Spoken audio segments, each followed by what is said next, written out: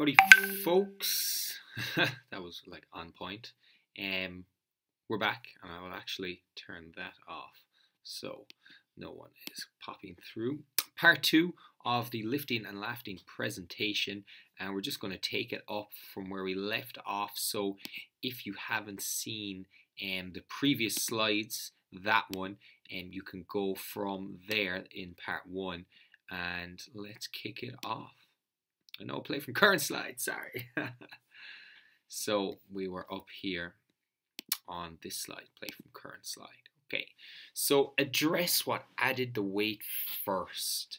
These can be issues in your social life, issues in your work life, or even just some psychological issues that essentially a PT, a coach or nutritionist can definitely help with, but they really can't fully address these issues. The clock suggests the time. If you really just cannot make the time to train, make the time to cook right, try to unwind and sleep better, then you have to address what is taking up your time.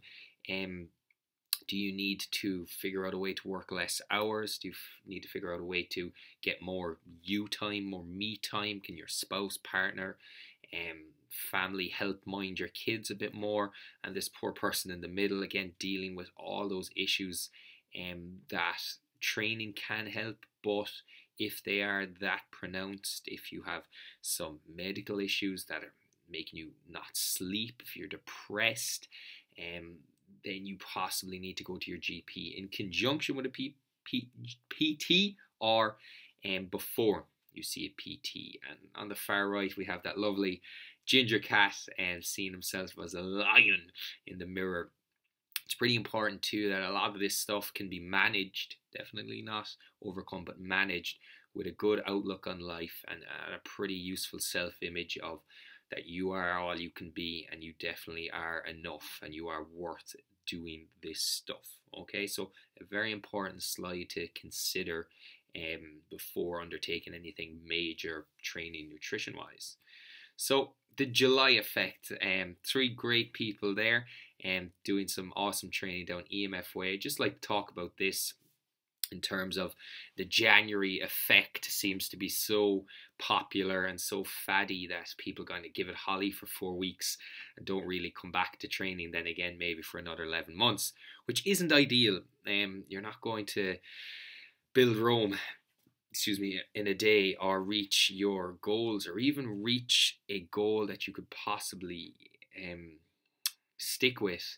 We talk about losing weight, but what about keeping weight lost for good? Sinead, Georgina and Abby here, they're doing weight training. It doesn't have to be weight training, but they're doing exercise that they enjoy, that is empowering, that's fun.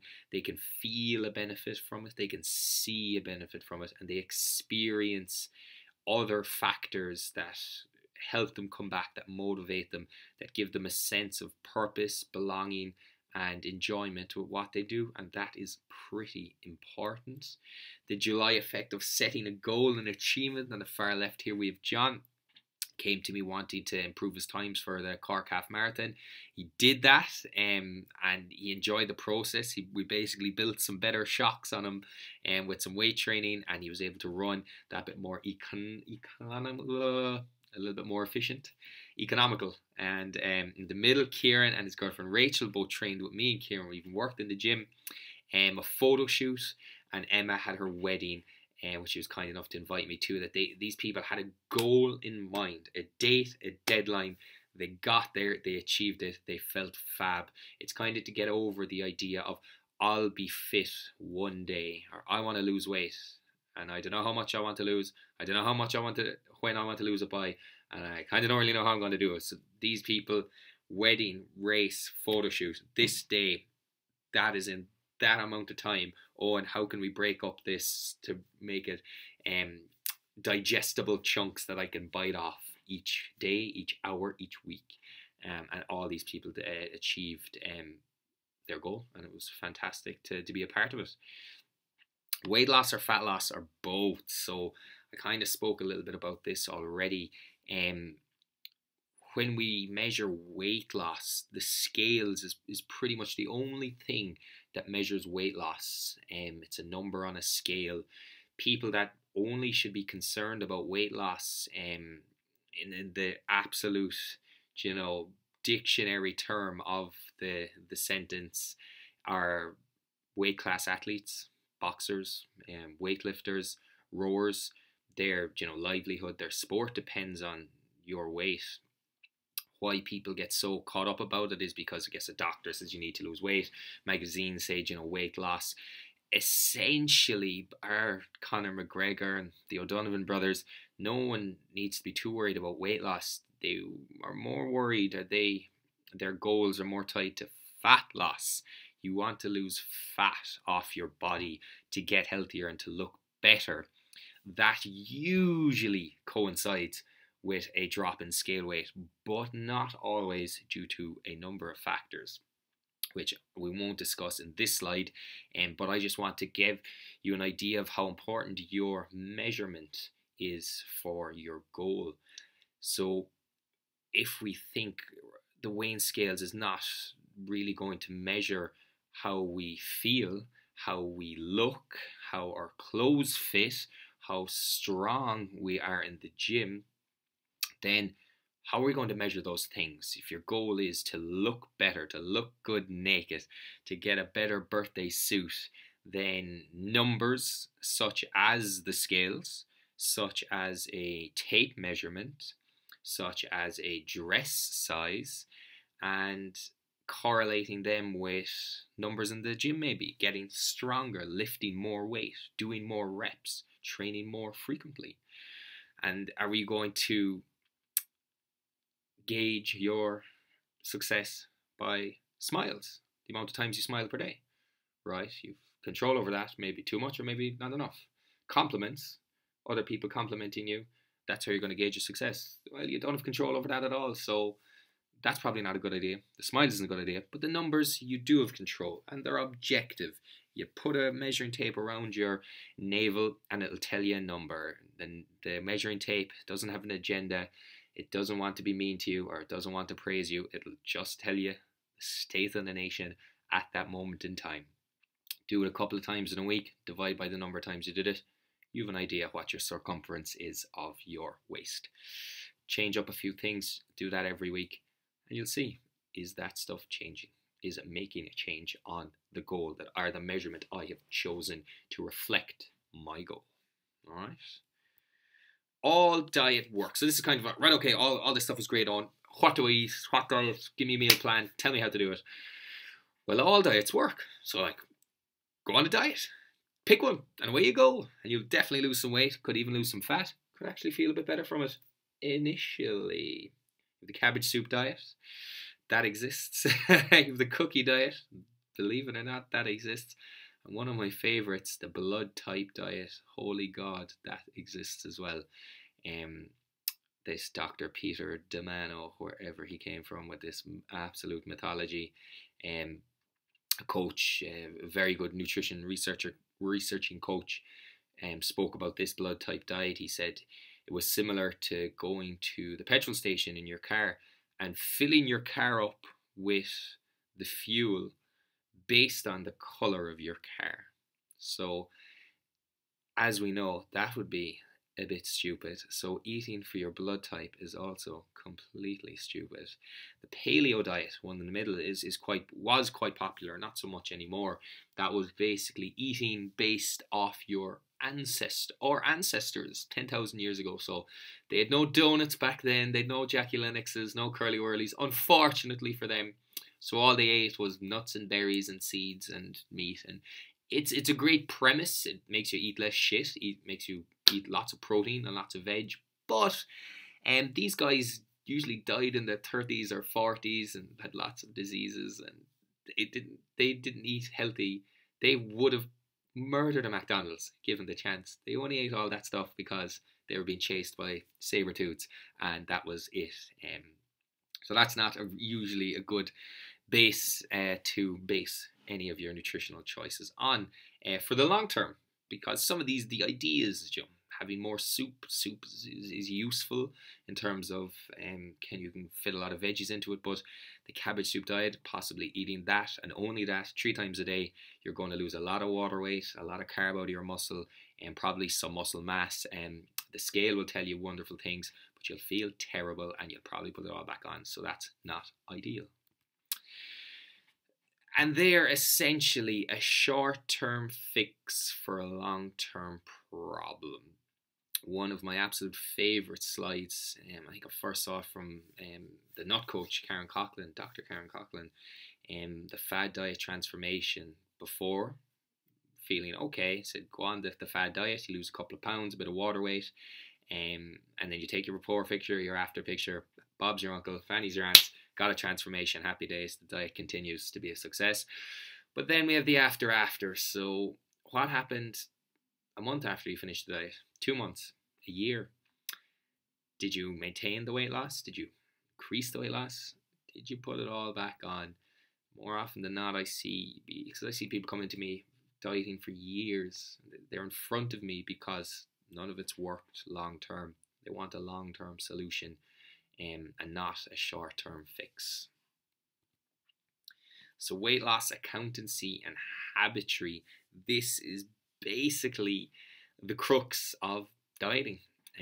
All diets that are successful in terms of burning calories and getting you to take in less calories, any method of training has to adhere to this law, this principle of ensuring that you're taking in less than you're putting out, and you will burn through your body fat stores slowly but surely. You take in calories in terms of food and beverages, drinks, and you expend calories through a number of ways. One being training, a small part of it. Two being just your makeup as a human being. Are you big? Are you small? Are you a bit muscly? Are you not a bit muscly? Are you male or female? And then you have your lifestyle, sedentary job, active job, and the training as well. There's a thermic effect of food. Certain types of foods will burn a few more calories, and that's really the crux of it. Your weight, just a 100-kilo male will burn a lot more calories than a 50-kilo female. Like, all things being equal, or all things not being equal, if he was sitting his arse all day and if she was a runner, he still will probably burn more calories than her, just because he is bigger. He is twice the size of her essentially, and your internal organs will burn calories and all this, the muscle mass you have, all this stuff. But just to think calories out training is quite a small piece in that cake. So the fat loss hierarchy of importance from myself. So the most important thing to determine your ability to lose weight, body fat, as we said, is your total weekly calories. So that means, if you have an arse of a Monday and you have a very on point Tuesday, come Wednesday, you're even keel. And it's a nice way to look at it, that no one day is going to break you, but no one day is going to make you either. And that's for people who Monday to Friday might be very good with their choices, think they're on point, and then have a blowout of a weekend. And because they've gone so far over the weekend, treating themselves, rewarding themselves, that they actually balance out their Monday to Friday and maybe even overdo it, that they've taken in more calories over the week. And that actually will initiate or further on weight gain and not weight loss. But they may feel, I really went so good Monday to Friday. This diet doesn't work. No, all your damage on the weekend is what's killing it. The next block up in the pyramid, the types of food you eat, making better choices. So this is the stuff you just but you just maybe not do often enough. That when you go for your lunch, you eat something that is filling, nutritious, lower in calories, might have a whack of protein, bit of fibre in it, and is just a healthy food, let's say. You do that more often than not. When you're out, you don't always get drunk. Sometimes you don't drink, you drive. Sometimes you just have one or two. Sometimes you have some Heineken Light. You might have a vodka soda lime. and you make these better choices that you know are better when you're out having dinner. You get a sauce on the side. You ask how it's made. Is it fried? Is it baked? Is it grilled? And go for the better option. Ask, is there a lot of calories? Is there a low calorie option? Restaurants do that these days. Daily protein and fiber intake, pretty important to get some good whacks of protein in if you want to preserve your muscle mass as you're losing fat, and fiber as well. One, keeps you regular, keeps the plumbing going well, but also keeps you full. Don't want to be hungry on a diet. The timing, the skipping or adding of meals. Research suggests those who skip breakfast and start including breakfast can eat less calories throughout the day. But those who eat breakfast and start skipping breakfast can reduce their calories throughout the day. Oh my God, isn't that mad? Kind of a bit counterintuitive, but those that skip breakfast are usually people who just eat like Rex. And then putting a breakfast into them really sets them up well for the day. Those that eat breakfast religiously probably eat it not because they're hungry, but because it's a habit. And then taking out that breakfast could be that 400 or 500 calories they need to initiate a deficit. Boom, Bob's your uncle, Fanny's your aunt, you're losing some weight. And at the top, flexibility. You need to be able to include nights out, weddings, social occasions, crazy good Ireland victories in the Six Nations. That stuff's important. That's life. That is the reason you're doing all this. So you do need to account for them, and that's possible with following a framework like this. So, whoops, that's the wrong way. So show me the numbers. Basically, to find out what calories you should be taking in to maintain, gain, or lose. And you can get that from a calculator. Precision Nutrition Weight Loss Calculator. I've used this in the past. It's okay. It's only a ballpark. It's only an estimate. It only gives you somewhere to start. And as you gain, lose, or maintain, you can adjust week after week. So there is no way that you could start. Unlikely you'd start on the calories today and be losing weight tomorrow. There's just so many factors at play that it's probably a month of kind of counting calories or doing some portion control guides that you'll really get an idea of what your intake is and how does that affect my weight and where am I going with this, what do I need to do, take some calories in, add some calories, take away calories, all these kind of things. And that's where I come in usually with people having a kind of an objective professional eye looking at all that and making the necessary adjustments. But don't get me wrong, this stuff is absolutely trial and error for everyone. So it's just going through the process of calorie counting is while it's great, it can help you lose weight and get fitter and healthier. And it's also really educational. You learn a hell of a lot about what's in foods and what foods do I eat that are load of calories and when do I go on the mad ones and what is in particular that throws me off. And knowing that stuff is just pretty useful life skill, to be honest with you. And this is what you get from it. You get some numbers, basically. How many calories should maintain me? How many calories should I eat to lose some weight? And then at my new weight, because I'm a smaller person, how many calories will maintain that? So cool. So it just isn't adding up. There's a YouTube video here now. So I'll click on this and play it. And from there, then I'll go into the next slide. One of those people who has a slow metabolism. I've tried every diet under the sun over the years. Nothing seems to have worked. And so I just must conclude that is because of my metabolism. We asked Debbie to have her metabolic rate checked.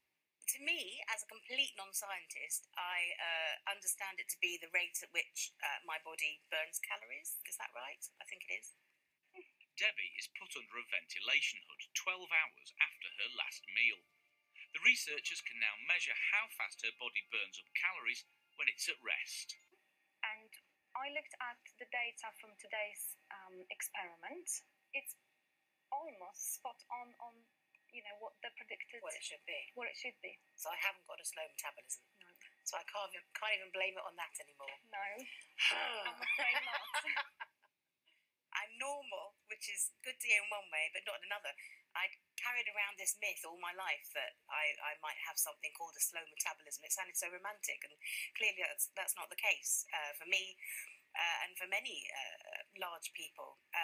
It's just not true. We're normal. Debbie agreed to keep a food diary and record all the food she ate over a 9-day period.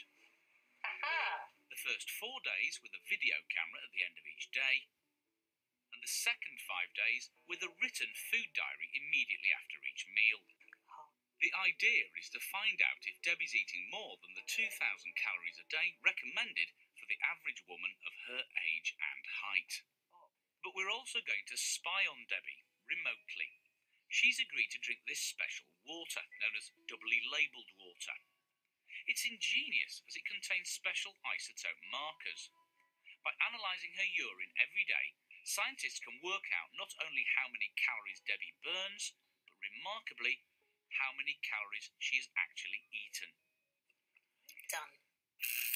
Hello, it's day 1. This morning we had a massive fruit salad like every morning. Every night, Debbie must record on video what she's eaten during the day. Morning had fruit salad. On day 5, Debbie switches to a written diary. Instead of waiting to the end of the day, she must write down everything she eats immediately after every meal. At the end of the 9 days, her food diary, video diary and urine samples are all sent to the Medical Research Council in Cambridge.